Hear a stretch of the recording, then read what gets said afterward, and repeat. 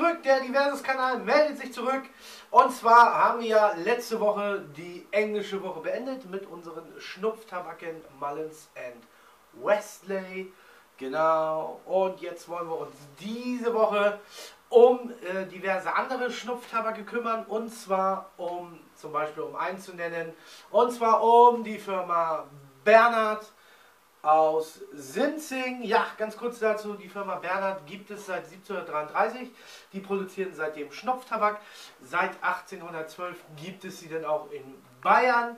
Und seit den 2000ern sind sie in Sinzig ansässig. Es ist eine GmbH in einer kleinen Mühle. Und die machen dort traditionsreichen Schnupftabak und können auf 280 Jahre Tradition zurückblicken, und das merkt man in den Schnupftabaken auf. Ja, und zwar wollen wir uns dann heute nochmal mit dem Klassiker, den ich eben schon durch die Kamera geschmissen habe, einmal drum kümmern. Und zwar ist das der Fichtennadel Tabak von der Firma Bernard. Na, wie gesagt, aus Sinzig. Ja, Fichtennadel Tabak. Der Name verrät es schon.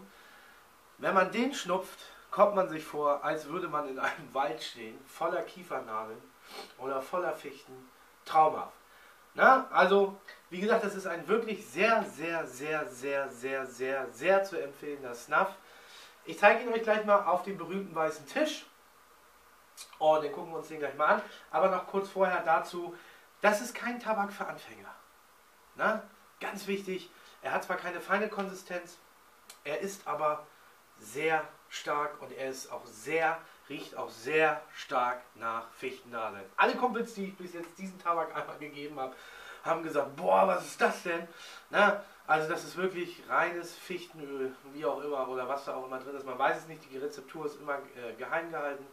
Na, also, na, ich zeige Ihnen erstmal auf dem Tisch und dann gucken wir gleich mal weiter. So sieht es dann aus, die Packung. Bernhard macht sie neuerdings in diesen Flip-Top-Boxen. Na, das ist im Prinzip eine Plastikbox, wo man hier so einen kleinen Schieber hat und dann, na, geht ein bisschen schwer, dort ist dann der Schnupftabak drin. Ich mache ihn einmal ein bisschen raus, um mal zu gucken, wie das Ganze dann aussieht. Ja, komm raus hier. Hey, so. Na, er ist ein bisschen dunkler als die englischen. Sieht man gleich von der Konsistenz her, ist er grobkörniger. Ah, wird gleich scharf. Genau, also von der Konsistenz her ist er ein bisschen grobkörniger als die anderen. Ja, wie gesagt, ist ein bisschen herber. Man kann das hier sehen. Ne? Sehr schöne Körnung. Und wie gesagt, das Aroma ist wirklich bei diesem Snuff sehr einzigartig. Gut, dann testen wir mal eine Prise. Und dann zeige ich euch mal oder erkläre ich euch mal, was alles so da drin ist. Ja, und schon sind wir wieder zurück und stehen wieder. Also, Schnupftabak von Bernhard. Wir probieren ihn mal aus. Machen wir mal einmal auf. Zack, zack, zack, zack, zack, zack, zack, zack, zack, zack. Gut. So, kleine Prisen auch hier bitte bei dem Schnupftabak. Der ist jetzt nicht so wie die sind jetzt nicht so vorstellen wie die englischen, weil deutsche Tabake, oder ich sage mal gerade die von Bernhard, sind immer sehr tabakecht. Ne, ich nehme schon mal ein bisschen hier und dann. Ja, Fichtenwald, herrlich. Na, also man kommt sich wirklich vor, als würde man einen Waldspaziergang machen. Echt jetzt ohne Mist. Und also erstmal ist das wirklich ist es auch ein bisschen Menthol mit drin. Na, es ist so, man spürt sofort diese Fichte, dann kommt ein bisschen das Menthol raus. Und währenddessen dieser ganzen Prozedere kommt in dieser Tabak. Ist wirklich echter Tabakgeschmack mit drin. Also das ist wirklich einzigartiger und das ist auch wirklich. Ich würde mal ihn unter die Top 5 meiner Lieblingsschnupftabake auf jeden Fall stellen.